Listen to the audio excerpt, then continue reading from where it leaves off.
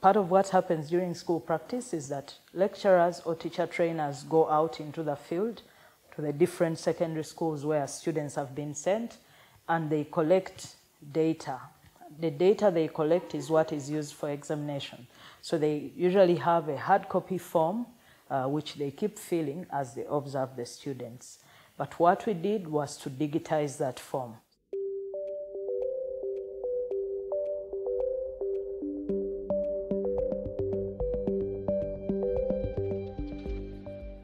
It is a web-based software, and we have also developed an application, a mobile application for it.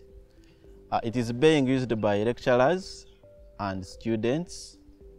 You start by logging in with a link, academic.ntcmovende.hc.ug. If you're a lecturer, you have the right to access the school practice tool. And what you need is the student registration number only. The moment you click on the index number, all the information of this student will come. Because our school practice officer has already entered that data in our database. So what you need, just enter the topic of that student after entering the registration number. The school, the amount of minutes you spend in that lesson, the number of students in that class, and then after you have filled in that preliminary information, you will be able to proceed with the supervision. So you tap proceed with new supervision, and then the actual full form will come.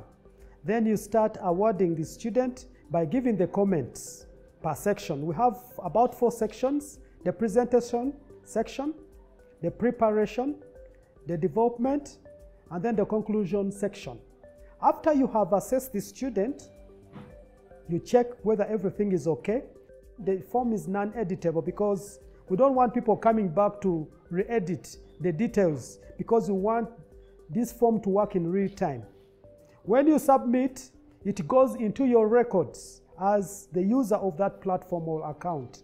But also, that record will go to the school practice officer together with other records of other supervisors.